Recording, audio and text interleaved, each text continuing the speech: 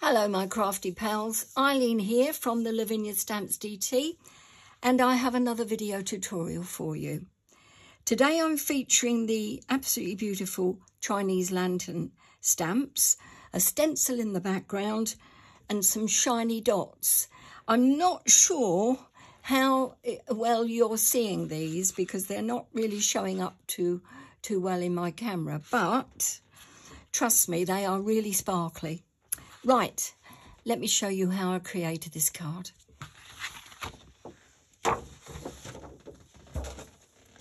I have my GelPress, Elements inks, this one is Paprika, Lavinia stamp sprayer.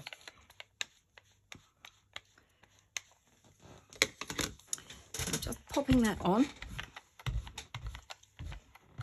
I think that I've got enough there. I can sort of see this transparent red look, which is what I'm after.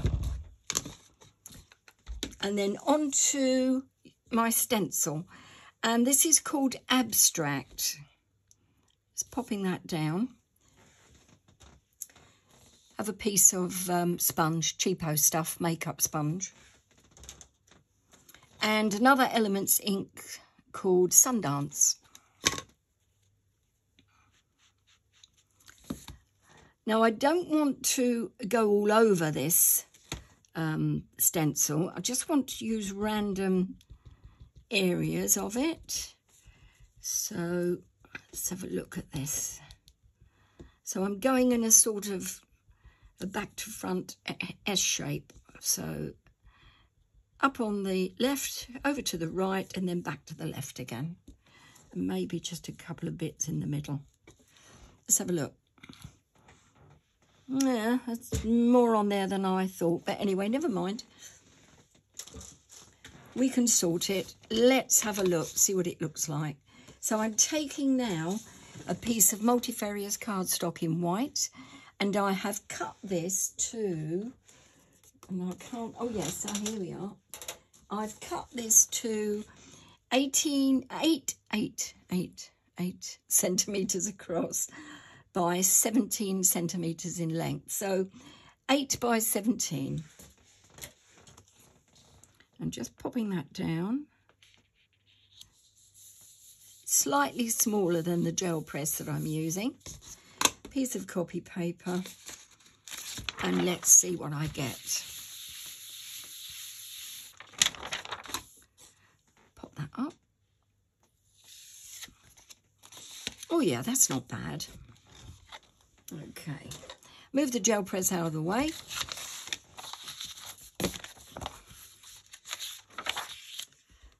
And that's my card. Right, next, I have to remember now what I'm doing next. Oh yes, I know. I'm using a stamp mat now because I want to do some stamping. Pop that underneath.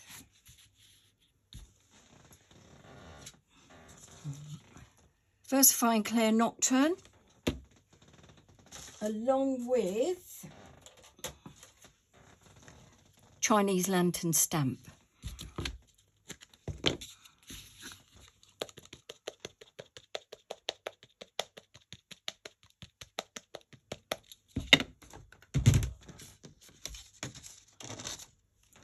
So starting about a third down from the top of the card, just going to come across from the right hand side, just across the card like so.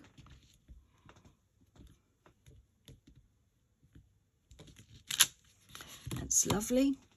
And then inking up again.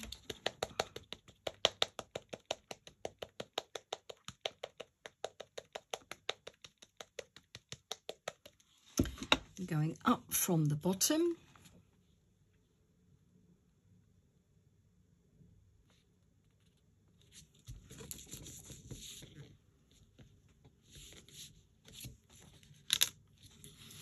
Yeah. And then one more to make it 3, of course.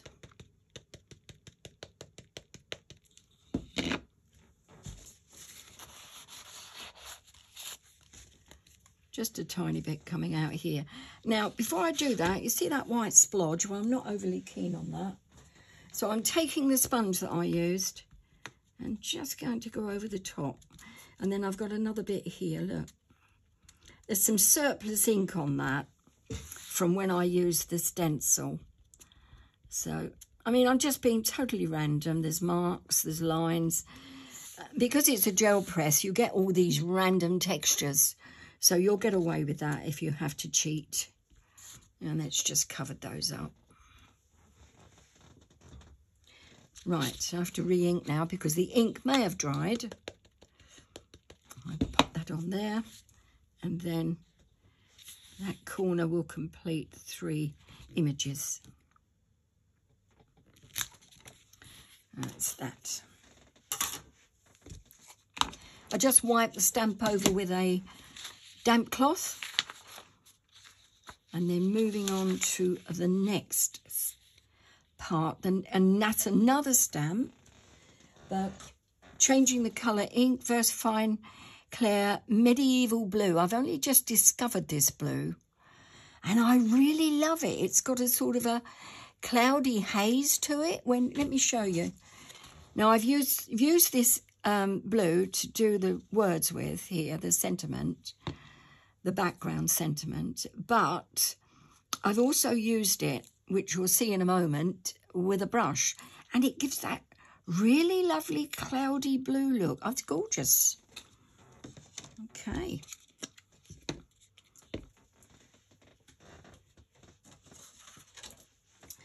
Now, the words that I'm using are, let's find them.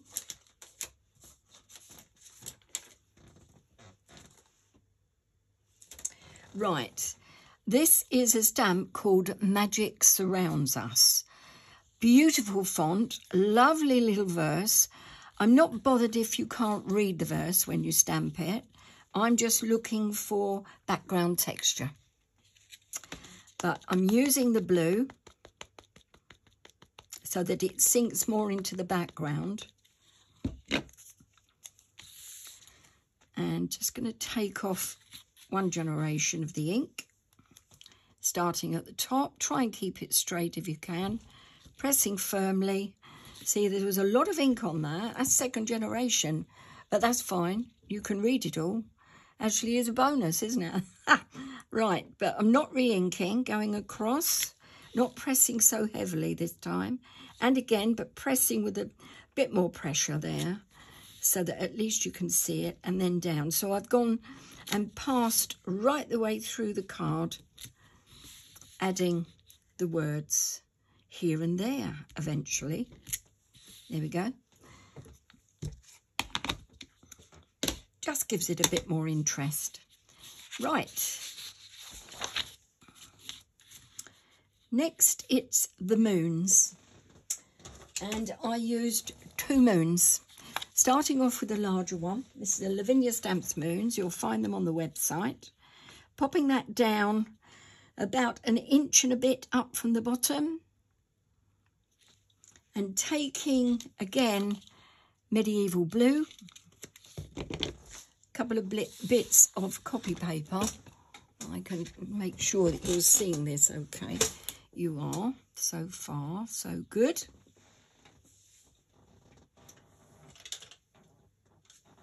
And Lavinia Stamps brush, the one I use for blue, which is always a good idea. Just seeing how much ink I've got on here. All right. I don't want too much to start with.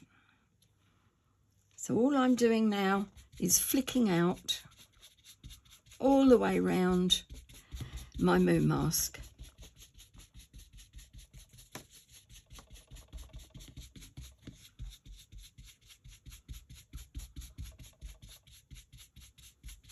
I'm not adding any more ink, just applying more pressure on the brush, and that is releasing more ink that is embedded in those bristles. There we go. See what I mean about the beautiful blue haze? I think that's really nice. Okay, next is another mask, but smaller. And I'm popping that down in the middle and making sure that I get the border, hopefully, the same all the way around, so it's absolutely framed in the middle of that original mask, like so. And then back to the brush, and same again, just adding. I better put some more ink on actually, but don't go mad with this. You don't want it to be too dark. Just enough so that when you take this mask off, you can see two circles.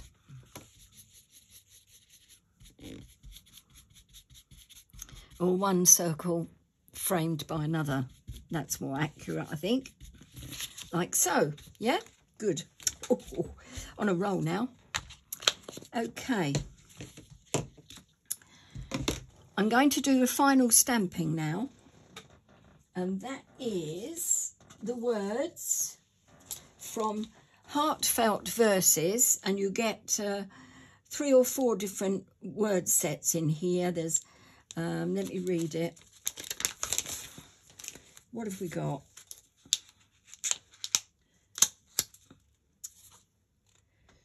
With love and sympathy, birthday wishes, just for you. And then there is with love, and it's with love that I'm using. So I've chosen the words that will just fit in this area. And then back to Versify Nocturne.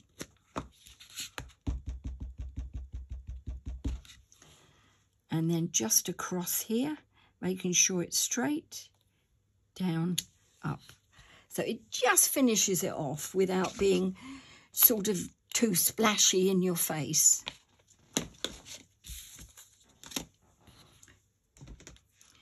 Couple of more bits to do, but not a lot. So back to blue brush again, and the medieval blue ink.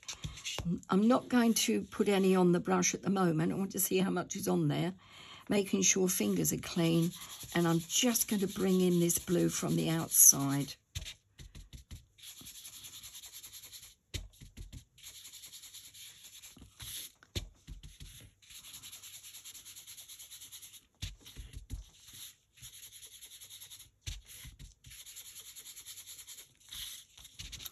So that the whole card is framed in this blue.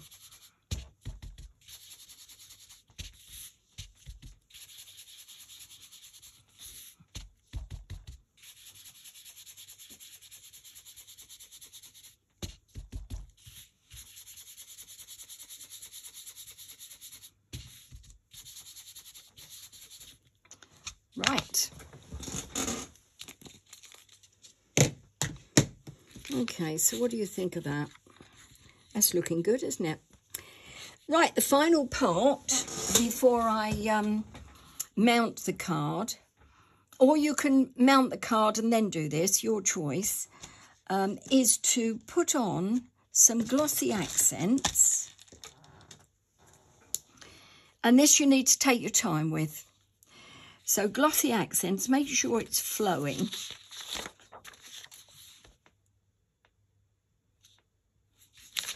Which is, and keeping the bottle horizontal, just put the dots down.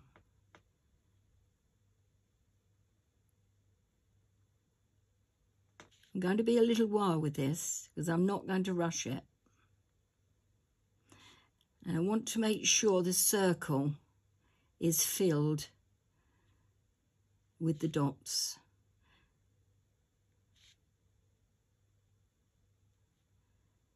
Try and ensure they don't join up though. You want to see each dot totally independent on its own. But I'm not going over the stamped images though. After a while, like most things, you get a rhythm going. And this, they are, I'm able to apply them with some speed.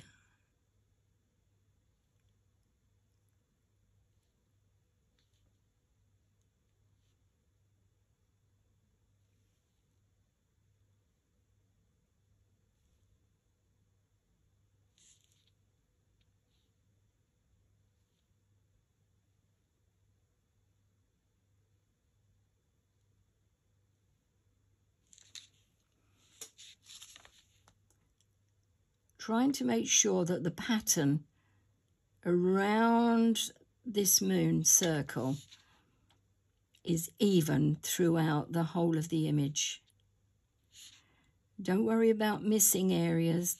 I didn't like putting them over the images, so I just left them out.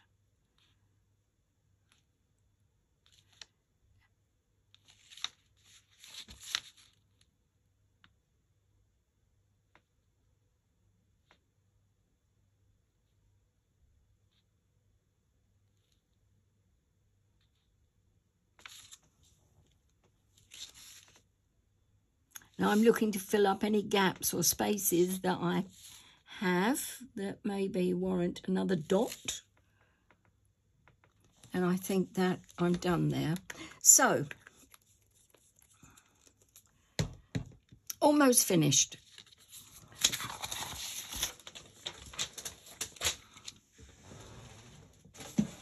I'm going back to my display board. So I want to show you now. You have a choice, okay? So this is, or these are the dots. This is the glossy accents, and you've got that lovely transparent look. So if you want to, you can leave it there and just mount the card up onto another card, blank.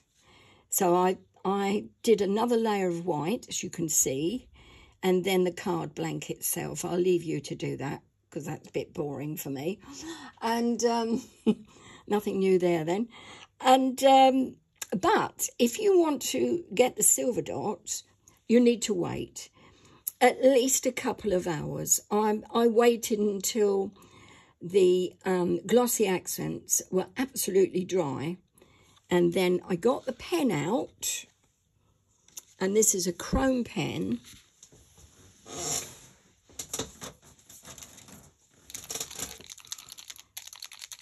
I bought this from Sweet Poppy Stencils because I don't think Lavinia do these, but have a look on the site anyway. So this is a mirror effect chrome pen, and just make sure that it's, oh, I don't want to ruin my display board.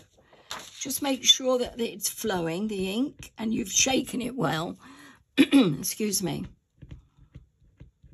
And then you just very carefully put a dot over each of the glossy accents dots that you've made. You'll need to do this more than once. The first lot of chrome dries a bit dull looking, and so I've applied this chrome pen at least twice, and this is the third application.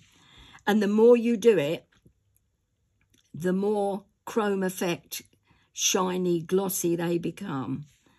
And I mean, that's one there. That is quite dull, but apply another bit over the top and it blings it up. Okay. So you have a choice. You can either silver dots or leave with the transparent look. I loved making this. I thoroughly enjoyed it, and I hope that you will too. Let me know how you get on. Thanks for being with me today. See you soon. Bye for now.